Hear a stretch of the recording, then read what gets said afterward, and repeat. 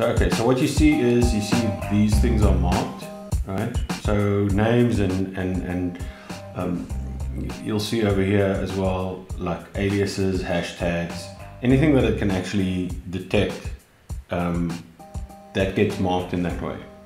Now that detection happens locally, so it's not being sent anywhere, so you don't need to worry about that, right?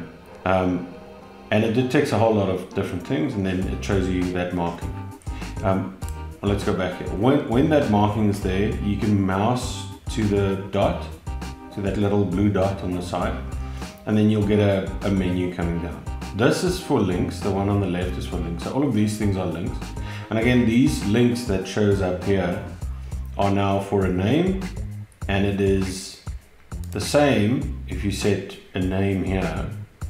Let's just put in a name, Jake's White. Let's say Jake's White gets detected as a name, and over here you'll see these ones with the checkboxes are the ones that you see over there, that shows up over there. So maybe we want to take, I don't know, search systems, we want to take that off. So now when we go here and we go to names, you won't see search systems in this list. You'll see open corporates and Twitter and those kind of things. And so that's how you can determine which of the links are shown. And obviously when you click on the link, then that will just go and it will open up in a new tab, right? So that the first thing is the links. The second thing is the widgets. So these correspond now again to these things over here. So you'll see dhash, risk IQ, who's XML API. We have all of these enabled here. So you'll see 3 of them. You should see 3 of them when you're over here, and you go to this. I see there's actually another one. I'm not entirely sure why that is. So it's clearly a bug. If you just want to send this name to the tool, you can click over there, and then obviously it's going to just open it up with that. And so now you can run things and whatever you want to do over there. This does the highlights. We're gonna look into that just now. And over here, that just copies it to the clipboard, right? And it kind of remembers what menu you had open, so that it would show that when you go on it again. Again, here, that's now for hashtags. These are things that you can see on hashtags. That's for aliases. And so now, let's say you say, well, actually, I don't want to do like this. It's nice and whatever, but it didn't detect something specific. So let's say in this case we wanted to look at I don't know, the word sense burst. So you can still highlight it like this, and then you'll get this menu and you get the same menu. In this case, the tool is asking you, do you want to treat this as text, as a name, as a hashtag, or an alias? It wouldn't say an email address because clearly it's not an email address. And so you can say, okay, well, I want to treat it as text, or let's say I want to treat it as name, and then you get, then you get that menu again from there, which was the same menu that when you were over here that showed up as a name, right? See that thing is now the same, right? So you can mark it like this, and you can be like, okay, treat it as a hashtag, and look it up on Instagram. And it would do that thing over there. All right, so if it doesn't get marked with this thing, you can still do it by hand. Right. The other thing I wanted to show you quickly is like what's happening with the images. Like images above a certain size will get this eye. When you mouse over the image, you'll get this eye, and when you mouse over the eye, you get like your reverse image search, photo forensics, and EXIF processing. And this EXIF processing is ours. This is something that we build ourselves, which I think works pretty well. And you can see, the image and all the EXIF and what's going on there, right? And reverse just works the way that it works in reverse, right? That's pretty simple. Okay, you can see there it actually picked it up on Twitter, all of those things. That's pretty nice, right? Okay, and then and that appears on every image that you see above a certain size. Obviously it's not going to show up for things like these videos, right? But like this should show up there. There you see, there it is. There it is like that. And if it is like a picture, let's say this tiny little picture that's over here, and you want to send this, and this is not picked up to have an eye in the middle, you can always still right click on it, and you get the same functionality in this context menu. So you can still send this off to say, okay, I want to send off this tiny little picture of Donald Trump off to the EXIF tool for that. It's just like, it doesn't make sense to put a little eye in there. It's too small. You'll also see that you have this nugget thing, as we call it, the nugget, that's on the thing over there, right? And this allows you to do pretty cool things. You can treat the page that you're on, you can look at either the page as the full URL or the website. And the full URL in this case would be like vortimo.com/about. The website would be vortimo.com and the domain would be vortimo.com. Obviously, if we were on a site called www.vortimo.com, then www.vortimo.com would be the website, and the domain is vortimo.com. And so when you're on, let's say on a site like this, and you want to be like, oh, this domain looks actually pretty interesting, then you can always just click on this thing and go to the domain and be like, on the Wayback Machine, or, you know, show me anything that was on here on the Wayback Machine. Or let's look at BuildWith, and on BuildWith, look at relationships between this and other sites. So you can see here, that's quite interesting, right? You can see the relationships that it has with other sites. Or you could be like, okay, well, actually for this website, actually let's read the URL, and the URL, let's look on the Wayback Machine on this URL. So now it would look at vortimo.com/about, and it would look for different versions of the site, and then maybe we can pick up one of the older versions that we've had.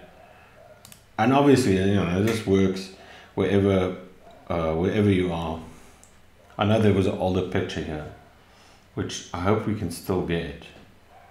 And somehow the picture doesn't show, but when you do the processing on it, when you do EXIF on it, you do get the old picture. I don't know why it doesn't show you that. There's something with archive going on. And in this, there's a whole lot of nice EXIF information. Like you can see, it was taken with this body serial number. It was like a thing, and it was a X100V Fujifilm, all of that. Like that's pretty good stuff. But so you can treat the site thus as either the domain, the website, you know, for analyzing the website, or the URL when you want to get link info, or you want to quickly see if there's an old version of this specific page available on the Wayback Machine. You can do it by that. And again, these actions that you see here corresponds to the actions that is here when you go to URL. You see, these are the links that we have for URLs. So get link info Wayback Machine, that's for the URL. If I put in, for instance, if I say Google, well, let's just see if we go to domain. Let's go to domain, and then you see this Google site thing I put in quite recently. So now when I go to, let's say I go to this, I can say, okay, actually look this up, and you just got to press enter, and then, you know, you can see it does a search for site vortimo.com. All right, so those are the actions that you have. Those are the actions that you have on the nugget over here, right? Now, in some cases, you might say, well, this marking of the objects is not something I want to see all the time. So you can actually switch all of those things off. So if you go to decorations, here's all the different things that happen, right? We can switch off object extraction, text highlighting, image enrichment, highlight menus. All of these things we can actually switch off, right? Switch on and off. Now, I think it's useful to look at highlighting now real quick and how highlighting works. And highlighting is super simple. You go to this thing that says highlight, and it gives you basically 4 kinds of boxes where you can put stuff in. So if I put in, let's say, the word sense post over here, I think you've seen this, sense post, I don't know if it was a small p. Let's put in Wartima over here, and let's put in Martina over there. Right. And now when I go to this page, you would have those things underlined in that way, right? And this is kind of useful when you need to quickly see if something is on a page or not. It does it in the order from the top to the bottom as well, and you can switch those things on and off as you see fit. Like, so you could be like, well, actually I don't want to see all the yellow ones, or I don't want to see this, and it kind of allows you to keep track of where things are.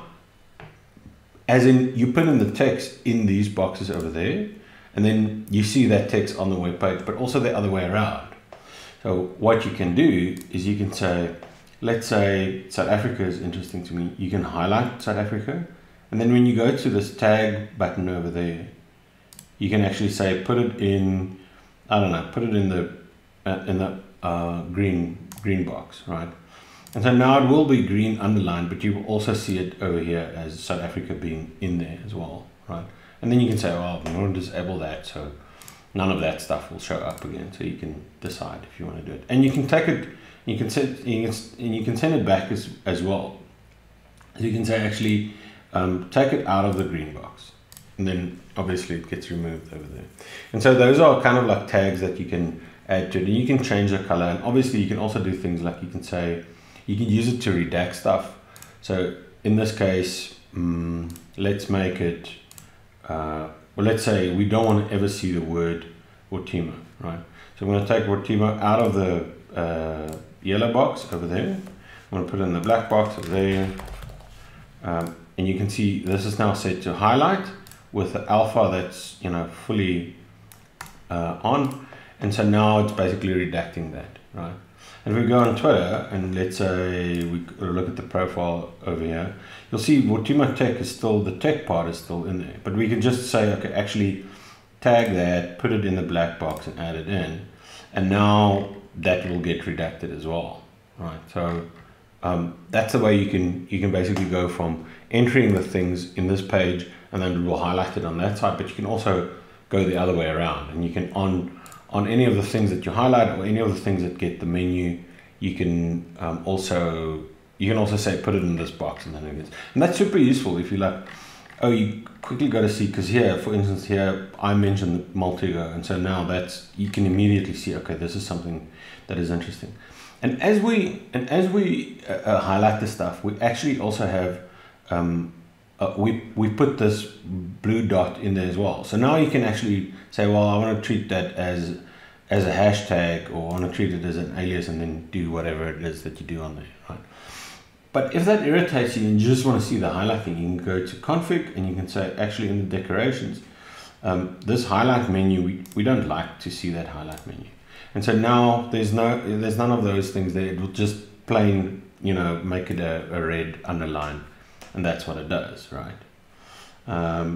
We can also say, actually, we don't want to see any of the text highlighting, so that goes away, right? And so now, you know, the blackout is not there anymore, and Maltigo is a red underline. There's no more of that highlighting. And we can even say, like, we don't want to see this menu over there. So we could be like, oh, actually set the menus, the object extraction, take that off. And now the only thing that you have is the thing on the images, right? So you can literally, you know, switch it on and off just the way that you want to do that, right? And I think that's super useful when you want to put in some certain things about a case. Put it in there, make sure that you don't miss it when you're on the page itself. The rest of the stuff here is kind of straightforward.